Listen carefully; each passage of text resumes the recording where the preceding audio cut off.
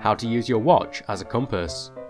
Not many people carry a compass around with them in day-to-day life, but there are certain situations when knowing which way north is can come in handy. Not that I can think of any.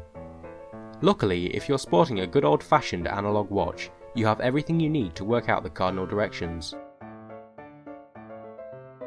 If you're in the northern hemisphere, hold the watch horizontal and point the hour hand directly at the sun. The point exactly halfway between the hour hand and 12 o'clock, that is the bisector of the angle, points roughly south, and this means that at midday the hour hand itself should point south. Although since the planet's time zones are quite broad, the sun is probably not at its highest point at exactly midday, so this method isn't perfect. It's a little different in the southern hemisphere. This time, point the 12 o'clock mark towards the sun. The line halfway between the hour hand and the 12 o'clock mark points north.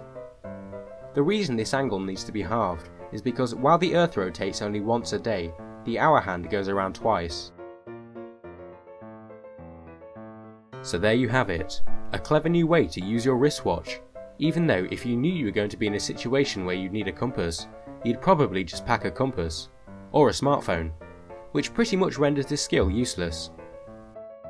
If you liked this video, please comment or like, and if you want to learn more awesome tricks similar to this one, you might want to subscribe to my channel. Thanks for watching, and have an awesome day.